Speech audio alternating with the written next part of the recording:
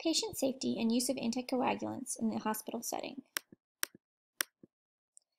So why this topic? I chose this topic because I work in a cardiac ICU where 90% of our patients are on anticoagulant therapy. This is typically heparin for STEMIs, non-STEMIs, and unstable angina. And if they're not on blood thinners for cardiac reasons, they're typically on blood thinners for VTE prophylaxis. So bleeding risk is high on my unit due to the prevalence and frequency with which we use anticoagulant therapy, and there just needs to be a more formal approach to assessing bleeding risk in these patients. One of the Joint Commission's National Patient Safety Goals, first introduced in 2008 and updated and revised in 2015, is to reduce the incidence of patient harm associated with the use of anticoagulant therapy. This typically translates to the reduction or minimization of bleeding risks or bleeding events. The Joint Commission lists 8 elements of performance aimed at reducing the incidence of harm related to anticoagulants. These include using only unit dose syringes and premixed vials or premixed infusions, using approved hospital protocols for the maintenance, initiation, maintenance, and management of anticoagulation therapy, assessing a patient's baseline coagulation status before starting warfarin, and really any anticoagulant for that matter, use of authoritative resources to assess food and drug interactions for patients receiving warfarin, using only programmable pumps when administering IV heparin, referring to a written policy when trying to figure out when to obtain lab work and what lab work to obtain, providing education to both providers and patients and their families, and lastly, routinely evaluating anticoagulant safety practices and taking appropriate actions in a given time frame when actions are needed. So in my paper, I explored 3 of the big name anticoagulants: heparin, low molecular weight heparin, or Lovenox, and warfarin. Heparin is typically indicated in VTE prophylaxis and atrial fibrillation, as well as in acute MIs, unstable angina, and use during cardiac surgeries, dialysis, and extracorporeal circulation. It can be administered subcutaneously or intravenously. It works by binding to antithrombin 3, which is in the body, and the complex of heparin and antithrombin 3 then inactivates coagulation enzymes, namely thrombin and factor Xa. Potential adverse effects include heparin-induced thrombocytopenia, which is a significant decrease in platelet count, or greater than 50% decrease in platelet count, and hemorrhagic events, or bleeds. Safe management of heparin is multifactorial. First and foremost, you always want to assess for bleeding risk and monitor for signs and symptoms of bleeding. You also want to monitor the patient's PTT or anti-10A every 6 hours while on continuous heparin infusions. Monitoring of the ACT or activated clotting time may be indicated if large amounts of heparin are administered, as in cardiac procedures.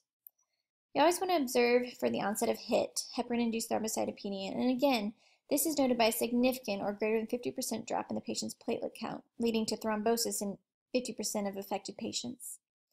It's always important to remember that you have protamine sulfate that can be administered as a reversal agent.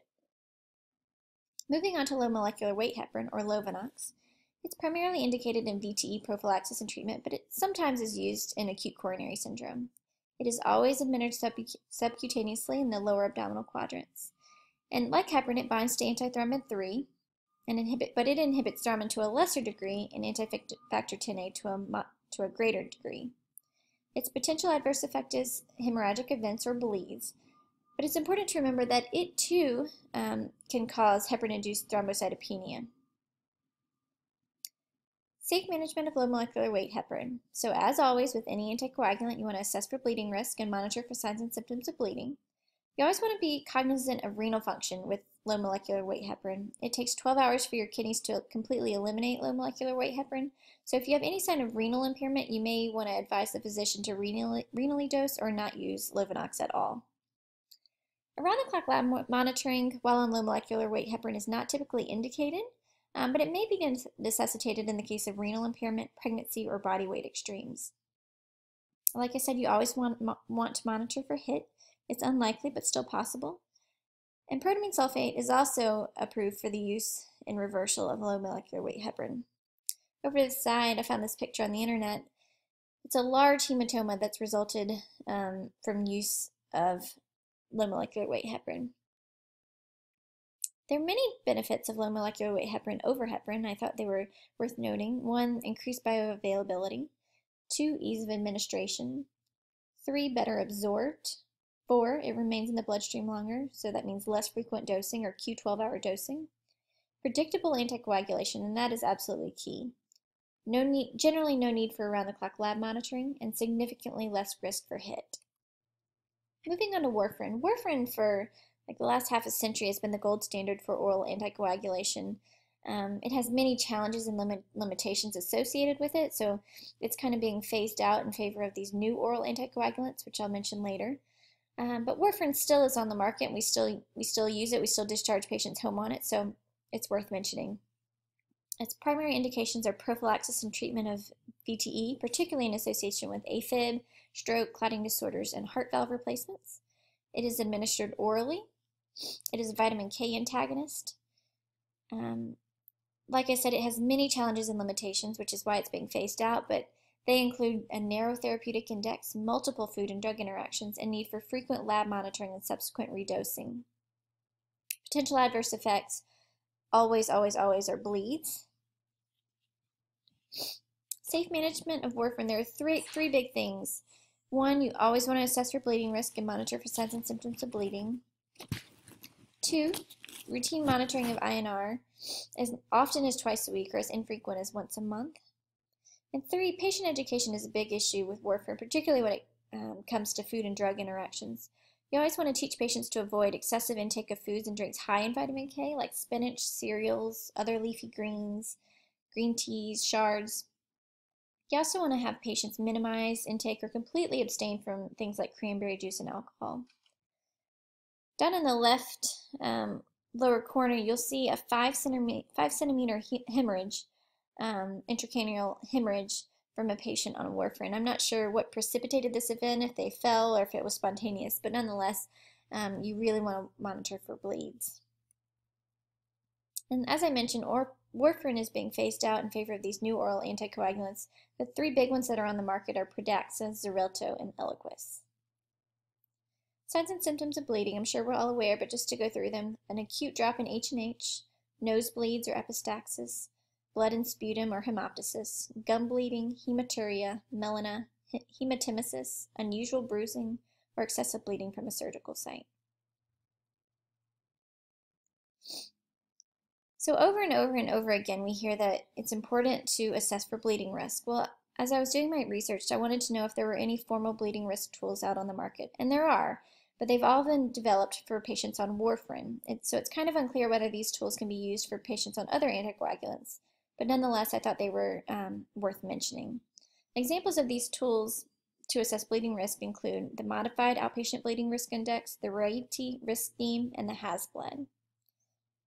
One thing I found interesting is that there are common risk factors for anticoagulant-related hemorrhage used in every single assessment tool, and they include advanced age, typically greater than 60 or 65, hypertension, high falls risk, prior stroke, prior GI bleed or known peptic ulcer disease, renal impairment, liver disease, diabetes, anemia, or prior hemorrhage. One thing I also found in my research is that there's a high incidence of medication errors associated with anticoagulation therapy. 7%, according to one study, 7% of all inpatient medication errors involve anticoagulants, resulting in a 20% increased risk of death. These errors typically are from overdosing, underdosing, improper use or noncompliance with standardized protocols, or failure to obtain and react to lab results. So the National Institute of Health published some guidelines necessary for the safe delivery of anticoagulation therapy. They include process, using a standardized process for the initiation, maintenance, management, and discontinuation of anticoagulation therapy. Accountability, which kind of refers to the need for a leadership team that is accountable and responsible for managing policies and procedures. Integration, meaning all the policies and procedures need to be hardwired and not just delivered by voice. Standards of practice, there need to be standards of practice for initiation, maintenance, and discontinuation of anticoagulation therapy. Provider education and competency. Providers always need to be educated, and their competency needs to be checked on a routine basis. Patients need to be educated. what they're receiving, why they're receiving it, and potential risk factors or adverse events that could happen based on their therapy. Care transitions, meaning there needs to be appropriate follow-up and communication upon discharge. And 8, outcomes. Safety outcomes need to be routinely addressed, and action plans need to be put in place in response to those outcomes. So we were told to find a change model or a change theory and apply it to an action plan. So the theory I chose was Kurt Lewin's change theory. It's 3 steps: unfreeze, change, and refreeze. Unfreeze. With the first step, unfreeze, you want to make sure the environment is ready for change. You want to ripen it for change. Make sure that you have support and blessing of upper management. Make sure that there is actually a verified need for change. And 3, you want to just manage doubts and concerns. 2 is actually change when you execute the desired change. That's pretty self-explanatory. And 3, the refreeze step, you want to ensure the longevity and survival of the desired change, essentially making it a standard operating procedure. So Kurt Lewin's theory applied to the topic of bleeding risk while in anticoagulation.